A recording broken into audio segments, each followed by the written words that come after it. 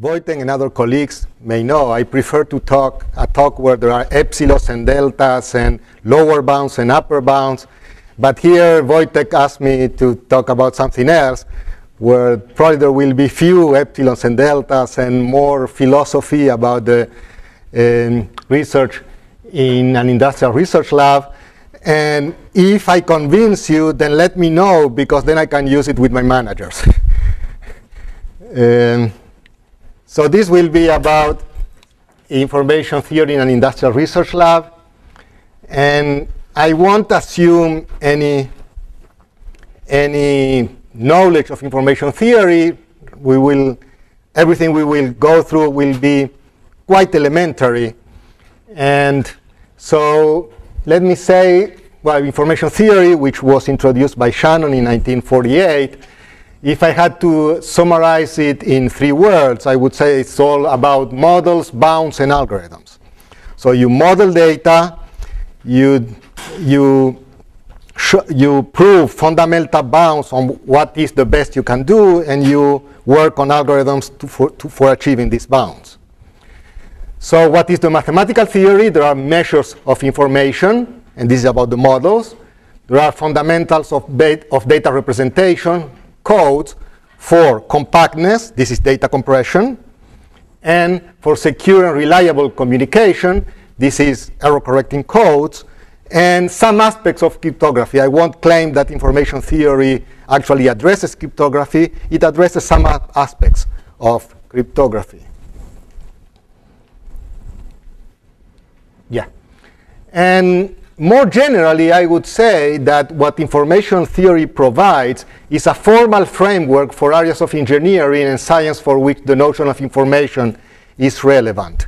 So it's what was also novel, although Shannon was targeting a very specific problem, which was the one of digital communication. What was novel about his approach is the fact of looking at problems from a formal framework, looking at practical problems in a formal framework. And I think that's the main contribution of Shannon to science. So what are the components? What we work with? We work with data models, with fundamental bounds, and with codes, and with efficient encoding and decoding algorithms. And the engineering problems that are addressed are data compression, error control coding, cryptography. And these are enabling technologies with many practical applications. I don't have to tell you, you go through them in your everyday life. So what do we do? And I'm taking our group in HP Labs, could be any information theory research group in any big company. So I took from the mission of our group and say, well, research the mathematical foundations and practical applications of information theory, generating intellectual property and technology for some company through the advancement of scientific knowledge in these areas. So the first question here is, okay, applying the theory, as you saw, if this company needs to do data compression, this company needs to do error correction, so it makes sense to apply the theory. The company, you enable the products in this way. It's not so clear why the company needs to invest on advancing the theory, right? So you apply the theory to create these algorithms. It's not that clear why you have to advance the theory. So there are many answers to that. There are some of the typical answers that you hear many times about basic research, which you say, well, it's a long-term investment. It gives you prestige. It gives you visibility. And then you give back to society. In fact, our lab, the Advanced Studies Lab at HP Labs, was founded when David Packard was still in life. He said, we need to give back to society something and do research for advancement of science. That's not very convincing to upper management. So I'll tell you, my claim is that investing in advancing the theory makes the difference between a differentiating technology and an enabling technology. So I'm saying all these data compression, error correction, these are all enabling technologies. But you could say, if you're a system integrator, you could say, well, I take them off the shelf. I'm sure I will need all of these things. I'll take them off the shelf when I need them. I claim that by doing that, you may enable your technology. You won't differentiate it from the competition, because everyone can take it off the shelf. So my main claim in this talk will be that working on the theory helps developing analytical tools that are needed to envision innovative technology differentiating ideas. And so I'll do it through 4 case studies. Probably I won't be able to go through all of them. I will go through 2.5 case studies. 2 of them are, I will talk about them as a researcher, since I was part of them, of working on them. The other 2 will be more as a manager, because this is work done in my group in which I'm not part as a researcher. So the first one is about image compression. This is our work about 8 years ago, 10 years ago, on JPEG-LS, which is the standard for lossless image compression.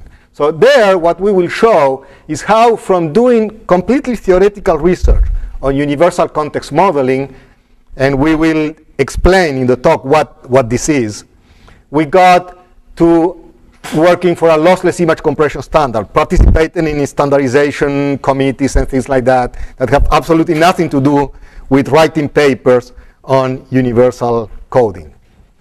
The second one will be DUDE, which is discrete. This is an acronym for Discrete Universal Denoiser. So this is our more recent work on denoising. And here I will show how to go from a formal setting for universal denoising, that was a formal paper, an information theoretic paper, applied to actually doing image denoising. The third one is about using error correcting codes in nanotechnology. These things seem completely unrelated. You will see where the relation is. I will show that. And here I will show what are the advantages of interdisciplinary research. So we have a group of people, of physicists and chemists in our lab working on nanotechnology, and they realized they needed something, and they had the expertise there with coding theorists. That this is one case in which taking the coding algorithm off the shelf wouldn't have worked.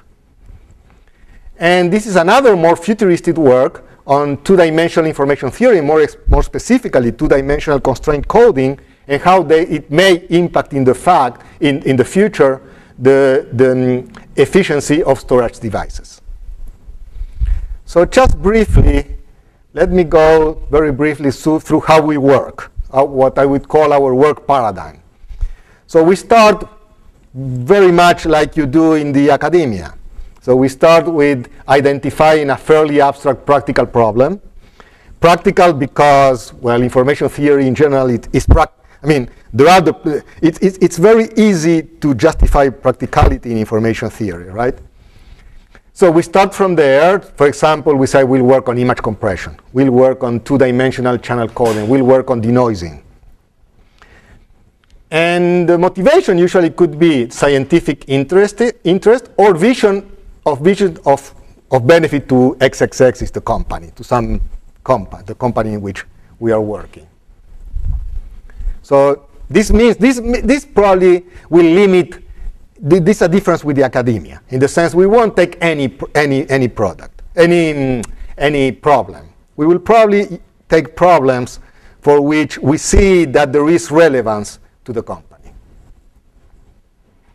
So we will work on the theory. This is pretty much academic research. But in parallel, we will start working on practical solutions. Here we will work, for example, on developing lower bounds. So what is the best you can do? And here we will work on algorithms that are probably far away from these bounds, but may, in the short term, serve the company. And there is here feedback in the sense that working on one helps you in the other. So the practical solutions, of course, they help the company. The product is patents, technology, consulting for the business units. But on the other hand, in parallel, we work on the theory, and that we feed the academic community with papers, participation in conferences. And then the nice thing is that all these things come together. Because, first of all, without visibility in the academic community, you won't have access to talent. So the students, if the students don't know about HP Labs, it's very unlikely they will choose to go to HP Labs, right? And the visibility working on the theory also has an impact on HP, in this case, in any company, in this case on HP. And I give you, when I work when I show you the work on image compression, I'll show you an example of that. And then if you work in practical solutions, you can impact standards, and having a prevalent position in the standards, again, can have a positive impact to the company. And again, the important thing, and that's an advantage of working in a research lab as compared to the academia, we have this feedback here. Working in a company gives you new challenges and very good ideas for identifying interesting problems. And that's a big advantage, because we usually are able to find interesting problems which are not just made up. So let me start. I will go through a few slides with very basic ideas about universal modeling and coding to introduce the image compression and image denoising problems. So what is universal modeling? Let's say start with the traditional Shannon theory. So traditional Shannon theory assumes that you have a probabilistic model of the data. So you have data, you have to do things with this data, for example, compress it. And it assumes that you have a probabilistic model of it and aims at compressing the data optimally with respect to the model. Now, what is the relation between codes and model? First of all, it's given by this very basic inequality that you learn in the first week in an information theory course, this Kraft's inequality, which basically tells you if you give me any code that can be decoded, then the length, if you have a string, here we have a string that will be notation we will use through the talk, have a string of length n over a finite alphabet a. So if you give me a code with a certain length, then not all the code words can be short, because this number here, if you look at all the strings in the alphabet, all the n tuples, this sum cannot be too large, which means that not all these numbers can be short. Okay, so you cannot compress as much as you want. This gives you the limit of how much you can compress. But if this is the case, this is the same of a distribution. So when you create a probability distribution on n tuples, it also has to have this property. This means that a code defines a probability distribution this way. Okay? And conversely, you can show that if you have a probability distribution, then there exists a code that assigns about minus log the probability of each string symbols to each string. Okay? So this means that a probability distribution serves as a model to encode a string, and conversely, every code has an associated model. So a model is a probabilistic tool to understand and predict the behavior of the data. That's the take-home conclusion here. Okay, that's when we discuss models, that's what it means for us. So when you give me a model, then there is a tool which is called arithmetic coding, invented around in the 70s, around 30 years ago, which gives you the possibility not just to assign a code word of length about log of 1 over the probability to each string, but also to do it efficiently and sequentially. So you don't need to look at all the string. As you see the string, you assign a code word. And if you have this string of length n, given by x1, x2, xn, then what we call the ideal code length for the symbol xt is this, sorry, there is a typo here, is minus log of this probability. Okay? So, and moreover, the model can vary arbitrarily and adapt to the data. So you don't have to give me the model of, initially. You can learn the model from the data. So the conclusion is that a coding system is a model and a coding unit. So we have to model the data, and then we can use, for example, an arithmetic code to encode the data based on that model. So we have two separate problems here: the design of a model and using the model to encode. The second part is less interesting nowadays because lots of research has been going on, and this problem is considered to be pretty much nailed down. However, as you have new type of data, this is a problem that can never be, the modeling problem is a problem that can never be nailed down, because as you have new types of data, there are new things to investigate. So we view data compression as a problem of assigning probabilities to data. That's what data compression is. So it's a modeling problem, basically. Now, what universal data compression is about, you say, well, universal data compression deals with the optimal description of data in the absence of a given model. So in practice, when I have to compress an image, nobody's giving me a model of the image. It's not a Gini-aided compression scheme where a Gini told me how the image was created, right? I have to create the model myself. So there, if I'm creating the model myself, then what is this concept of optimality? How is it meaningful? Because, okay, if I have data, one string to compress, one image, I can always say, well, the best model is the one that assigns the whole probability 1 to that image. So 1 bit to that image and 0 to the other. Okay, so the problem in this sense is ill-posed. So the answer to this is the concept of model classes. What is model classes? So a universal code is one to perform as well as the best model in a given class of models for any string, where the best competing model changes from string to string.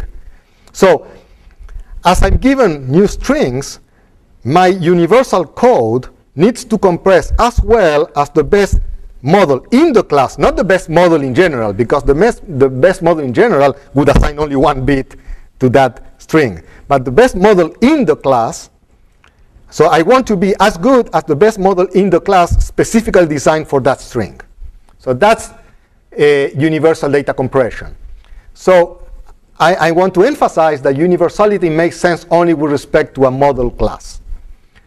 So a code that assigns length L to an n tuple is said to be pointwise universal with respect to a given class C if asymptotically, so when the length of the data goes to infinity, what we call the redundancy, which is the normalized difference between the code length it achieves and the code length achieved for that sequence by the best code, by the best model in the class, tends to 0 for every sequence. Okay? And the question here is, how fast can you go to 0?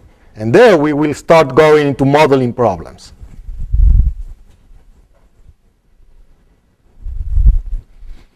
So one important thing here is that universal coding tells us how to encode optimally with respect to a class. It doesn't tell us how to choose the class. So choosing the class is really an art. So when I design a code which is universal for some class and I'm seeing an image, well, what is the model class there? Choosing it, there is no science. There is no way I can solve the problem of choosing the best model. Okay, the best model class. Okay, that's an art. And some possible criteria for choosing a model, first of all, complexity.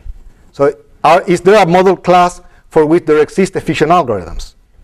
And the second one, which will be the underlying theme in universal compression and denoising, is prior knowledge on the data. What do you know about your data? So we will see, and in the next slide, that the bigger the model class, the slower the best possible convergence of the redundancy to 0. So I showed before that universal data compression algorithms will make this redundancy tends to 0. How fast? Well, how fast depends on how rich your model class is. And you don't want it, you don't want to make it too rich, because then the convergence to 0 is very slow. And to give you an example, if you are familiar with the Lempel-Ziv algorithm, okay, gzip, if you take an image and you want to losslessly compress it, and you apply gzip to it, you won't be able to compress. It will compress very, very little. That's a generic universal algorithm that is asymptotically optimal, but asymptotically is the key word there. No practical image is compressed in general by gzip. Okay? And that because it doesn't use any prior knowledge on images. Okay, so finally I will introduce the concept of what is a parametric model class. So I said what is a model class. It's a class of models. A parametric one is one in which we have a distribution which is parameterized with some parameter. And a typical example will be, for example, you take a Bernoulli class, where you have a Bernoulli distribution with one parameter. Okay? Or more generally, a distribution over an alphabet of size alpha. So where you have alpha minus 1 parameters. Or you may have states. You have a finite automaton with a distribution at each state. You have k states, alpha minus 1 parameters per state. Another example that it's important in image compression is a memoryless geometric distribution on the integers. So you have a distribution on the integers where you have a geometrically decaying probability for each integer. So here you have a distribution in which you have an infinite alphabet, the integers, but, or here I'm taking the non-negative integers, and only one parameter, which is the decay. Okay? And a straightforward method to compress was already designed in '84 by Rissanen. By the way, Rissanen is the father of all this modeling and coding separation and the theory of universal modeling. And the first idea, the trivial idea for encoding with a parametric model class is you look at the data in two passes. In the first pass, you go through all possible models and you find the best that is adapted to that data, okay? The one that would compress best to this data. So you encode the model. This is what is called the model cost. And then you compress the data with respect to that model. So you have two parts. This one, the more parameters you have, the more it costs to encode the data. There is a trade-off. The more parameters you have, the more expensive is to encode the best parameter, right? But on the other hand, the more parameters you have, the best you can fit your data. So the probability will be higher, and then the code length will be smaller. So there is a trade-off. The dimension of the parameters plays a fundamental role in modelless problems. That's, again, the take-home conclusion. You don't want to over-parameterize your data. So there is a lower bound, there is a fundamental lower bound, which, if you know the entropy bound in traditional Shannon theory, then there is a generalization by Rissanen of that for universal modeling, which tells you can converge in a universal code. With a universal code, you can converge to the entropy at some speed. And the speed depends on the number of parameters. The more parameters you have, the slower will be your convergence to the entropy, to the best you can do. Okay? So this formalizes what I said before, that the more parameters you have, the more difficult it is to converge to the optimum. But on the other hand, the optimum is better. But you're assuming D is fine. Yeah? You're assuming D is fine. Yes. I'm assuming here the easiest setting of. I'm not being very formal also. Okay? So the conclusion is that the number of parameters affects the achievable convergence rate of a universal code length to the entropy. Finally, I will talk a little bit about models. What type of models? And one reason I'm doing that is that this was, going back to the story about the image compression standard, this was what we were working on when the call for image compression standards came. So at HP Labs, we were doing theoretical work that I had been doing all during the 90s about context models and tree models. So what is a context model?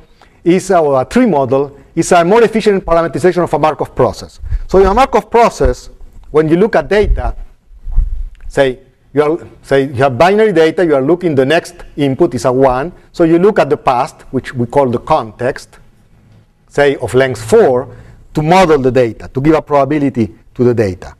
The problem is that many times in practical data, the length of the context you have to look at, I mean, if you look at a context of a fixed length, then the number of parameters grows exponentially with the size of the memory. That's not good. You say that we don't want too many parameters. But many times in modeling problems, you don't have to look at exactly the same number of bits behind, into the past, regardless of where you are in the data. Sometimes it's when you have seen, for example, 0, 1, 0, 0, you have to stop here. And in other cases, you have to look more to model your data. So this you can formalize with a tree. You say you have a tree which gives you the past, gives you access to the whole past. And say here, this red gives you the current past, 0, 1, 0, 0, 0, 1, 0, 0, and you get to a state. So the leaves of the trees give you the state in which you are. So for a Markov model, this tree has all the leaves have the same depth. But more generally, it could be a very skewed tree, in which sometimes you look a lot into the past, and sometimes you look only a little bit. Okay, this is what we call tree models.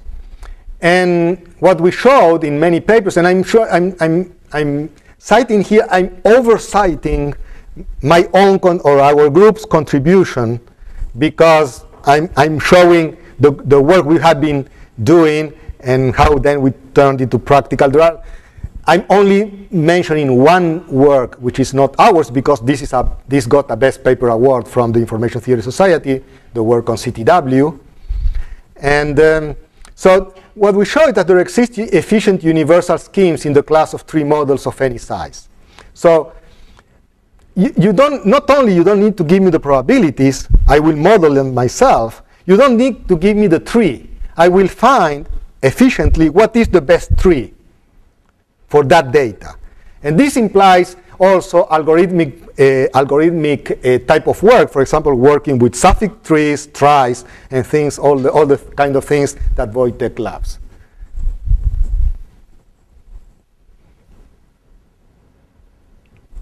So now let's get to image compression. So some applications of lossless image compression. So images meant for further analysis and processing, so as opposed to just human perception. For example, medical imaging, in deep space communication. Images where loss might have legal implications. Again, medical imaging. Images obtained at great cost. Typically, for example, if you send an exploration rover to Mars, you don't want to lose your data and encode it with loss, right? But okay, I forgot to say something. Most of the image compression that you see, your JPEGs, are lossy compression. So you don't recover your data exactly. Here we are talking about lossless compression, in which after decoding, you get back your data exactly. Okay? And applications with intensive editing and repeated compression, decompression cycles. Sometimes you have the data, you compress it, you decompress it, you compress it again. If you do it with a JPEG, you destroy the data. So that's why you use lossless image compression. And in the 90s, there was a call from the JPEG committee. This is an international committee for standardization. There was a call for a lossless image compression standard. And at the time, we were working on the application of our ideas to lossless image compression. So again, let me go back to this universality versus prior knowledge thing. So we started, when we were working on tree models, we applied these tree models to images, and they failed miserably. And the reason they failed miserably is similar to what I said, the reason I said that the Lempel-Ziv algorithm will fail. When you use gzip on an image, it will fail.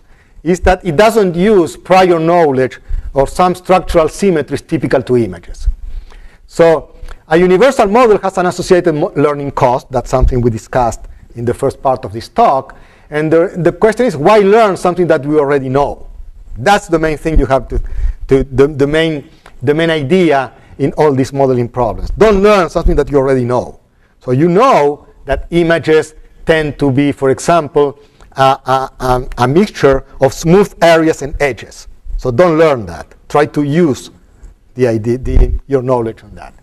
So I won't go through the details of this, what is the prior knowledge you have on images, but the main idea here was to apply our universal algorithms, but taking into account prior knowledge in the images, especially the fact that if you prediction error, so if you have to compress a pixel, you can predict it from what you already have, what the part of the image that your decoder already decoded, so predict a value and compress the difference between this value and the difference between the pixel you have to encode and this predicted value, which is already available to the decoder. And the distribution of these tend to be Laplacian. So you have to be universal in this class, in the class of Laplacian models. Okay? So in practice, you don't use this long context. What you use is some causal template around the pixel you have to. So if, for example, you have to encode this pixel, you look, the context is given by some surrounding pixels. And again, as I said, if you predict this value from some surrounding neighborhood, the prediction error tends to behave this way, what we call a two-sided geometric distribution. And actually, there is some work we did on what are the optimal codes for this distribution. And again, this is information theoretic in the sense that we characterize exactly what are the best codes. It's not that we use these codes in the image compression standard, but it guided our choice of codes in the image compression standard. So the one thing that we saw that was important here is the complexity constraint. And the question we asked was, are sophisticated models worth the price in complexity? So all these algorithms, I mean, when I say complexity, I'm not saying complexity in terms of complexity theory. All these algorithms, algorithm context, which is the one we worked on, or this CTW, they are linear time algorithms. So you cannot do simpler than that. But in practice, they are very heavy. They are linear time with very big constants. And even arithmetic coding is something that a practitioner, at least at that time, in the mid-90s, wouldn't buy easily.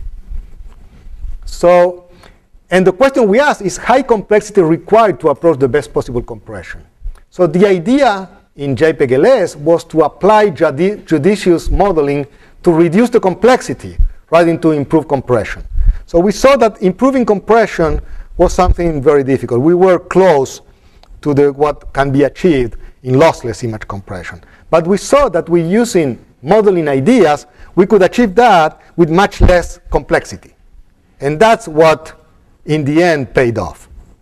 So the modeling, the reason is that the modeling coding separation that I started talking about at the beginning of the talk, is this paradigm is less neat without complex models or arithmetic coding. Okay? So I won't go through the details of what is this log-Y algorithm, which is JPEG-LS is based on this log-Y algorithm, which we developed in the late 90s. I'll tell you before I finish with this subject, when I tell you so you can say, well, how defining a compression standard helps the company? Because, something I need to tell you is that the JPEG committee, which is different from MPEG, for example, makes quite a lot of emphasis in the fact that the standard should be royalty-free. So HP doesn't get any royalty from people using this standard. So one direct answer is that, well, we started using this compression scheme in our printers, and probably we knew it better than anyone else. So this is the direct answer of why this is useful. But there is a more subtle answer. And later, a few years later, I started working with some business unit doing remote workstations, in which they have to compress the buffer in order to send it remotely. And I transferred to them some image compression technology, which was based similar to that, but not basically that. At the same time, NASA took this algorithm and used it to compress the images from Mars, from the Mars Exploration Rover. It was around the same time.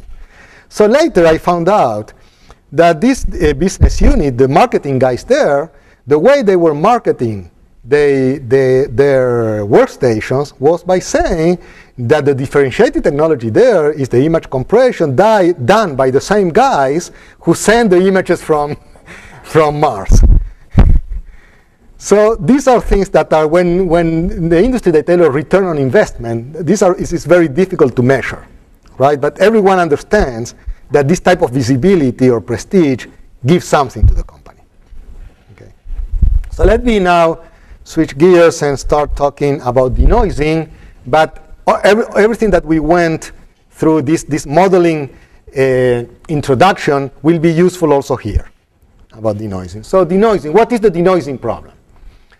So you have a source of data, a sequence of length n. It goes through some discrete memoryless channel. We will assume that the channel is memoryless. So a channel that introduces some noise to the data, and what you see instead of the X sequence, you see the Z sequence, which is the X sequence corrupted by noise. And the denoiser tries to find some denoised version of the Z sequence that approaches the X sequence in some way. So the goal is, when you observe the Z sequence, you want to choose the X hat to optimize some fidelity criterion. For example, minimize the number of symbol errors. For example, if this is binary data, then you can take the Hamming distance. So how many symbols are different between X hat and X? Okay? Or you can think of the square distance if it's continuous data. Okay? And this is a natural extension of the word prediction, because you want to predict your data, but also you have access to the noisy data. Not only you have access to the past and to the future in this case, because it's not a causal problem. So you have access to the neighboring data, to the context. But the data is noisy. But not only that, you have access even to your own data point, but noisy. Okay? So applications, image and video denoising. You will see, we will talk mostly about image denoising, and I'll show you a demo.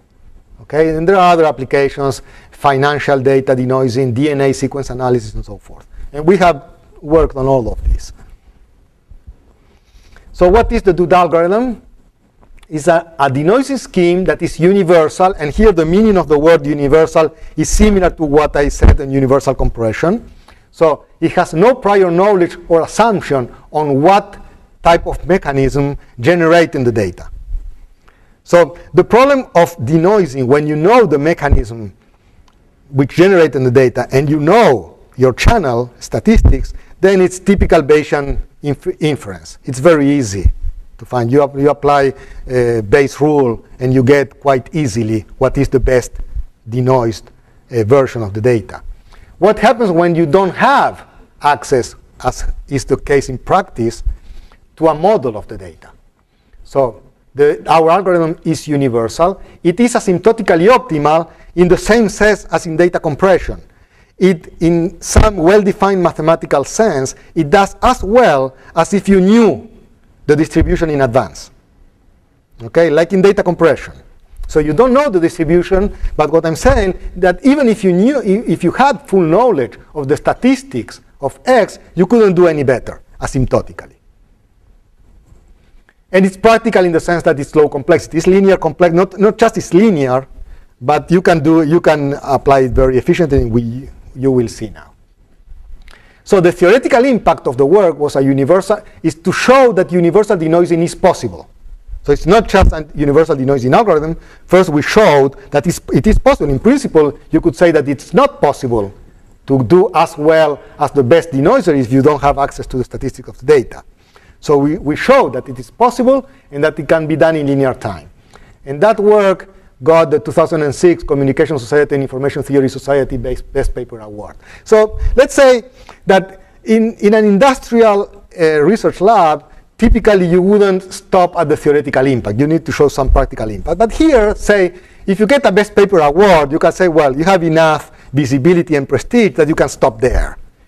But you don't get Best Paper Awards very often. So the practical impact is that we have over 20 patents filed and granted on this, on applications of this work. And this is joint work between our group and colleagues in the academia, Sergio Verdu from Princeton, Zahi Weissman from Stanford, who at the time when we started working on that, he was a postdoc in our group. So first, let me go through how we do the denoising. So basically what we have is a data sequence, a noisy channel. We have access to the noisy data. And let me show you a two-dimensional version of it. So because we will apply it to image denoising. You have to denoise this pixel. And what we have is access to the surrounding, to the neighborhood, also the noisy data. So this is the sample you are denoising that. And these are the context samples. In one pass, you gather statistics about symbol occurrences per context pattern. So you tell me how many times or what is the probability of getting a value of z given a noisy context. And then that's where you use the Bayesian type of reasoning. From that, you can estimate the noiseless symbol distribution given the context pattern. So I want to estimate the probability of xi given this noisy pattern. And the second pass, based on that estimate, you denoise each symbol based on the estimated posterior. So here in this pass, you estimate this posterior distribution. And here there is a closed form expression telling you how you should denoise based on this posterior. And I'm not going to go through the exact formula how you do it. But the intuition is, who do you believe? What you see or what the global statistics tell you? You're looking at the context, and the context is all white, say. But the pixel you see here is black. So who do you believe? Maybe this black is because there is noise, and it should also be white. But at some point, you have also to believe what you're seeing. It depends on how much noise you have. So how do you trade off these two types of information? That's what the algorithm solves optimally. And in order to do that, again, it's important to model the data. And modeling the data means, in this case, also find the size of this context template. So how much context do you look at? So let me show you here an application. This is for salt and pepper noise. So salt and pepper noise is noise that this is black and white. So black, this is a grayscale image. And you corrupt randomly. In this case, it's, I think, 30% of the pixels with either black or white. Okay, so that's the salt and pepper channel. And this is the denoised version.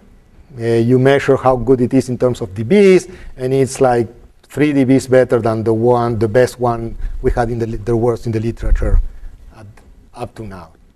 Okay, so we have the best results there. But let me show you this demo before going through the demo. So this is 70% noise. Now, how we do it? It's not just applying the DUDE algorithm, the denoiser. What we do is we first apply it. After applying it, you created a denoised version of the image. You use this denoised version to create new context. So you cleaned up the context and you denoise again. So it's not that you are iteratively using it. It's not that you denoise and you denoise again. No. You denoise, you use the denoised version to create new context, and you denoise the original data again, but with this cleaned up context, and so forth. So here I'm going to show you about 100 iterations of that algorithm. And we start with 70% noise in Lena. So only 30% of the pixels are available. Okay? Oops. Wait.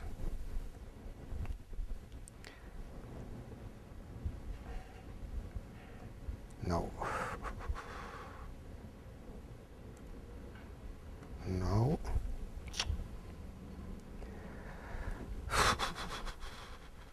You know what? Let me, I don't know how to oh, no, I have to click on it.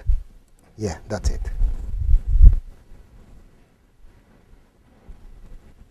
So here you have the number of iterations and how the dBs, the PSNR is improving. So in the end, we get to 31 dBs. It's pretty amazing, the fact that you can get to that from only 30% of the pixels, right? Although it's amazing for a demo, but once you think of it, you say, well, you have a compressed version of Lena with JPEG. You compress it, say, 8:1, right? And it looks almost natural. And even there, you compressed it 8:1. So it's like having 12% of the information there.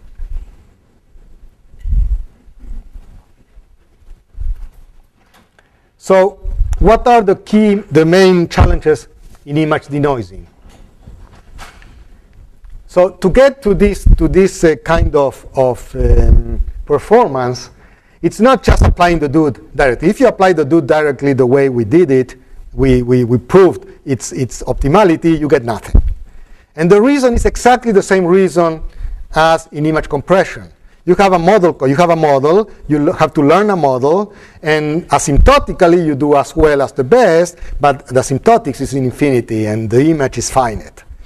So again, you have to apply the same type of modeling ideas that we did in image compression. And the key component here is to model the conditional distribution of, so as I said, you need to learn the distribution of the pixel given the noisy environment.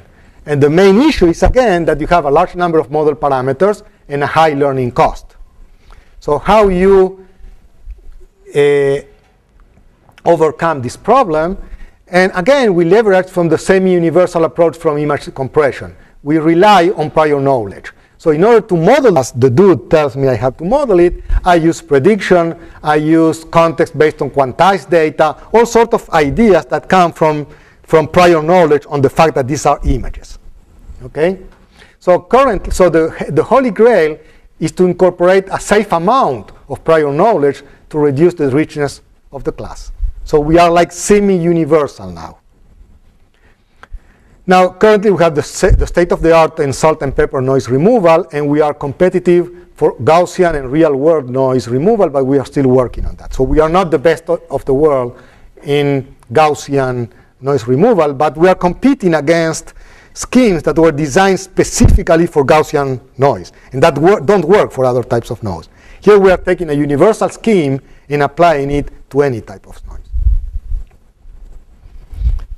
So there is another application which I won't go through now. So let me go to one of the other two topics that we had, which is the application to nanotechnology and two-dimensional information theory. So two-dimensional constraint coding. So our group is working in the analysis and design of communication systems involving two-dimensional signals and channels. And one example of this, one typical example, is two-dimensional constraint channels. And let me show you a figure that shows why this is important. Take the DVD standard.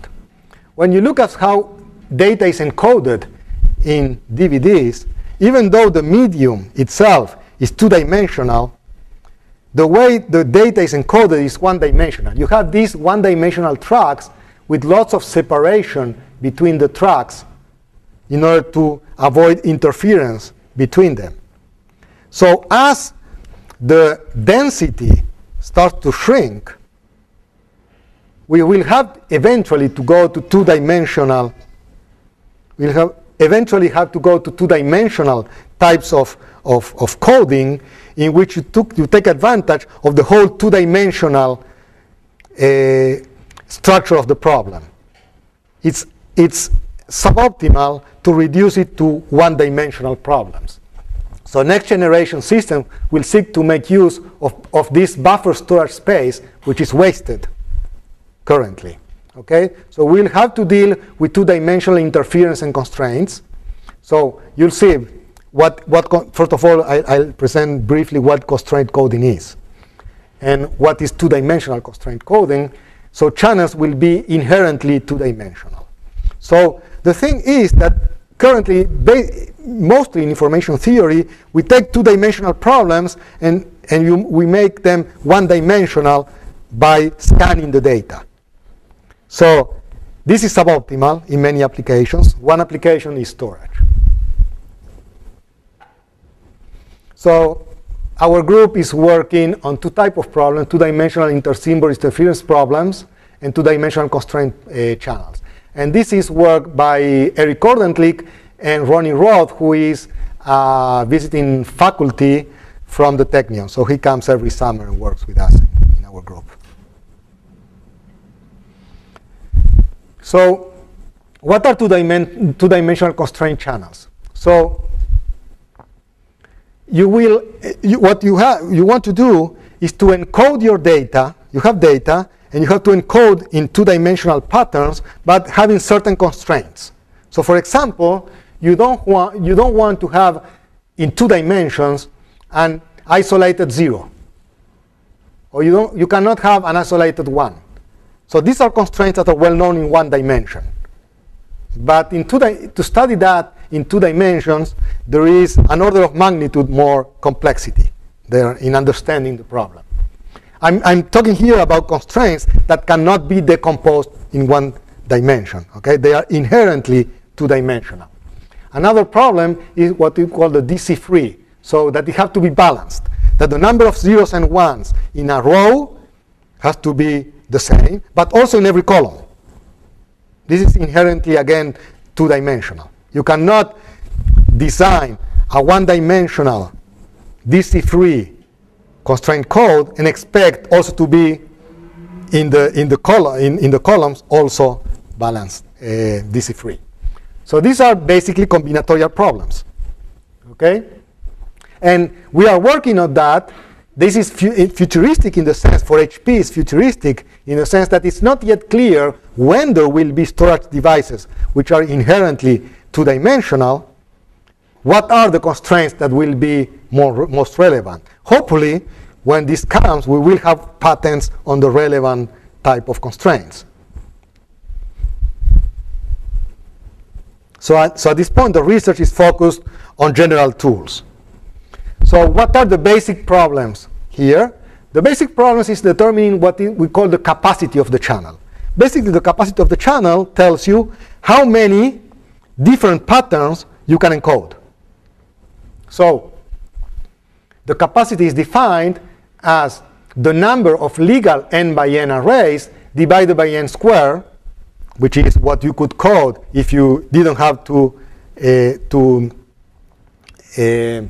satisfy any constraint. As n tends to infinity, this is what we call the capacity. So, and the idea is to find capacity and to find efficient encoding and decoding algorithms which achieve that capacity. So you are focused on low complexity and high rates. And what the work we have right now is work on coding schemes that approach the 2-dimensional, these are called 2-dimensional approximate enumerative coding. And the idea is to approach the channel capacity for some DC-free and rank length limited constraints. And I have 2 minutes. So I won't go through the fourth topic, which is error correcting codes in nanotechnology, but just to satisfy the curiosity, if there is any, I will show you what is the relation between nanotechnology and error correcting codes. And the idea is that manufacturing perfect electronic circuits is expensive. So if feature size decreases, the cost of perfection may become prohibitive. And at some and this has nothing to do with achieving quantum phenomena. This is true even before you achieve the quantum phenomena that dominate the feature properties. So,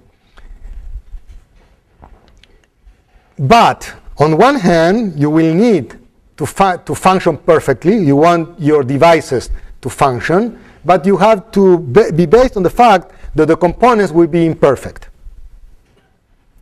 because it can be prohibitive to really, or impossible in some cases, to manufacture it without defects. And for example, in nanoelectronics, the problem is the interconnect between the outside world, the micro world, and the nanoscale resources. Okay? And here we will discuss application of error correcting codes to the design of default tolerant micro nano demultiplexers. And I will show you what is the problem. So the problem here is that we have nanoscale memories, and we have microscale devices. So here the encoder. You have to address these memories, which are nanoscale, and you do it with microscale electronics. Okay? So you need an interconnect, which is here, between the conventional wires and the nano wires. And this is this part here, this demultiplexer. Okay? And this is what we call a crossbar memory. So what we are going to describe sits here in this mixture between the microscale and the nanoscale.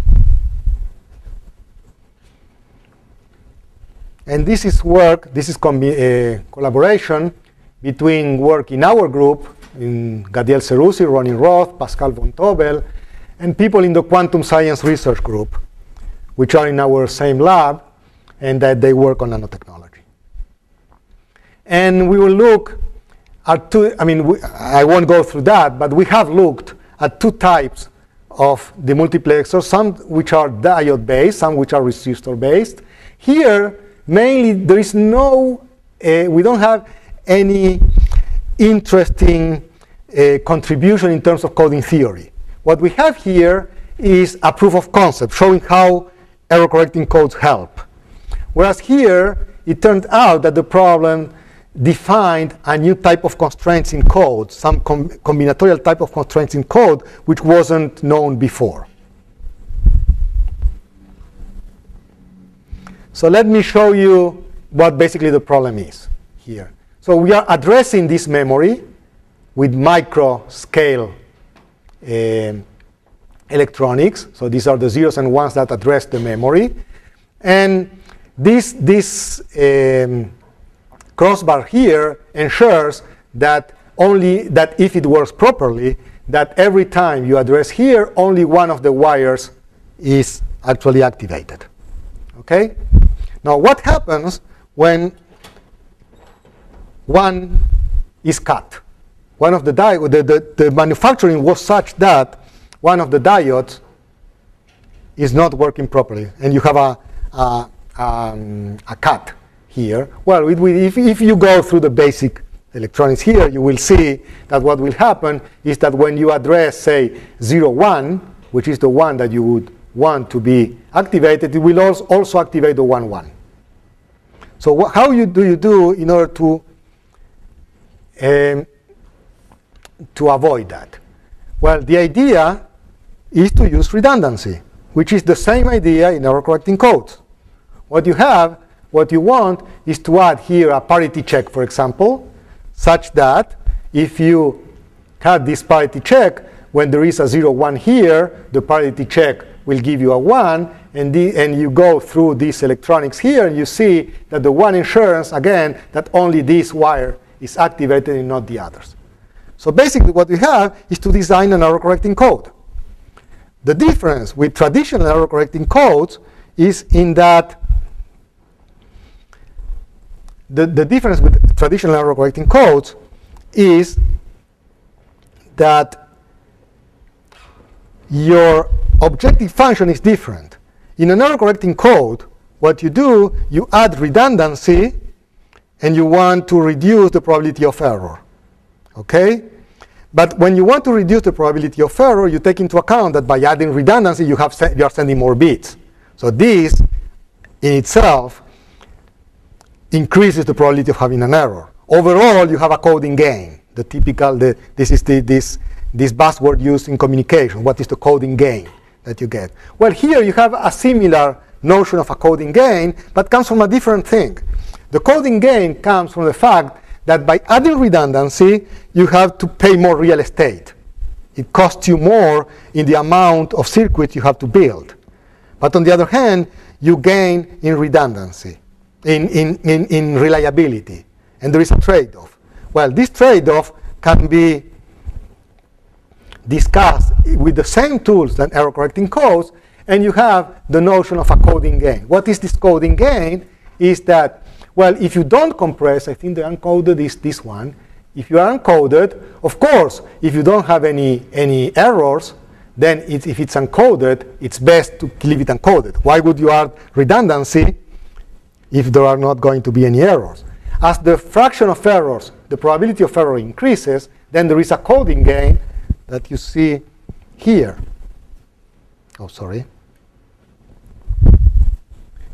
This coding gain here, it tells you that with this code, which is a 1274 Hamming code, that for the same fraction of open connections,